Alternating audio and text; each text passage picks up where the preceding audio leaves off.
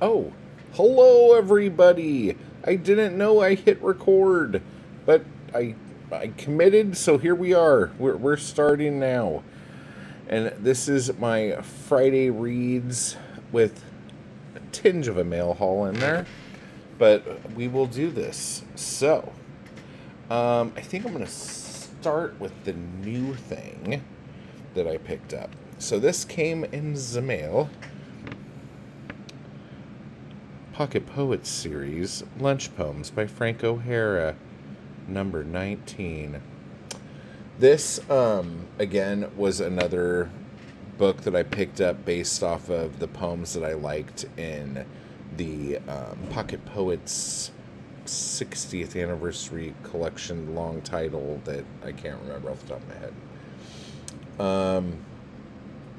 And I'll go ahead and read the back of this because it's awful short.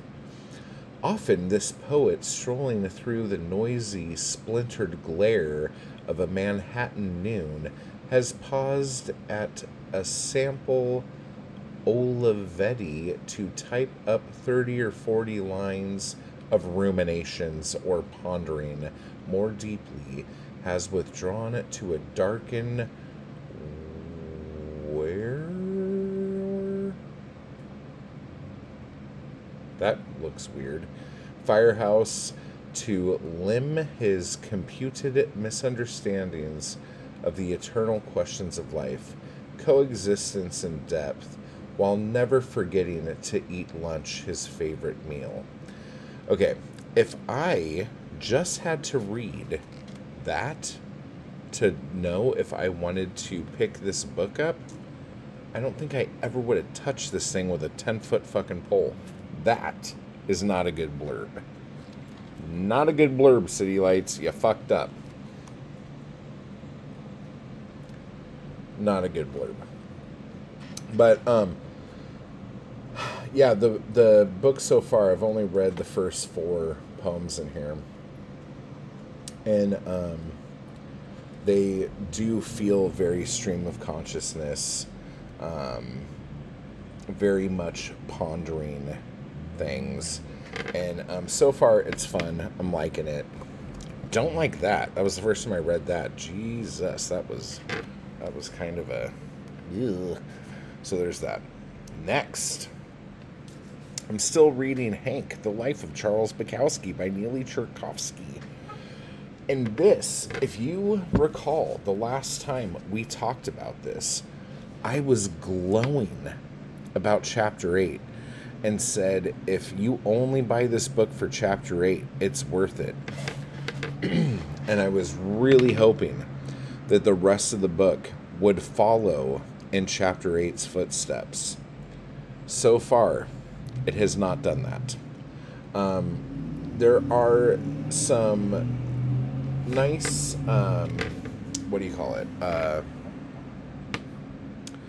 Little stories from Neely that I've only heard and hear, so that's kind of cool.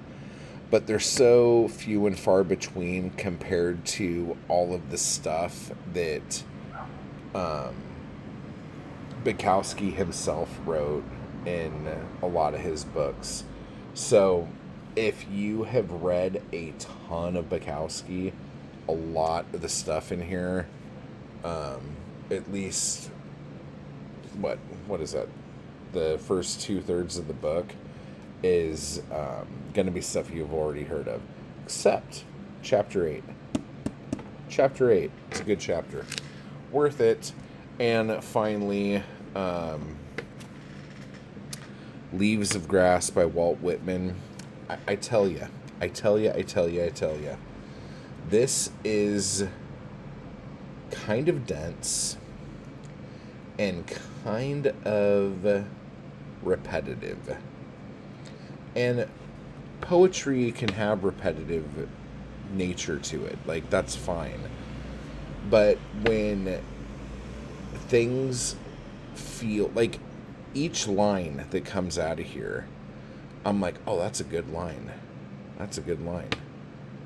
Not everyone, but there's a lot of lines where I'm like, ooh, that's a fucking good line right there.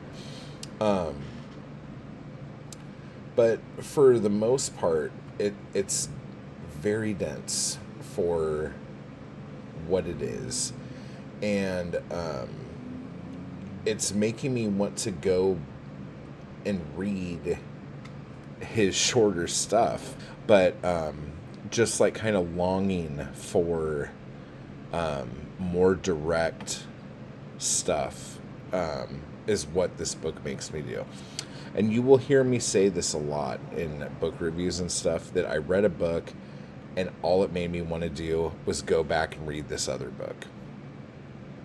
And I'm starting to get that vibe, but I'm trying to take this in slowly and just like digest a few lines at a time and sit with those and meditate on those and the things that people do. So, Leaves of Grass, I'm going to try to actually get through that this weekend. And then last but not least, I'll hold this up so you could look at it, but it's not in this one, I don't think. No, it's not. No, it's not. But The Haunter in the Dark by Lovecraft, because this week I'll be doing that video. So I'm going to be reading that too. So what are you guys reading this week? Let me know down below.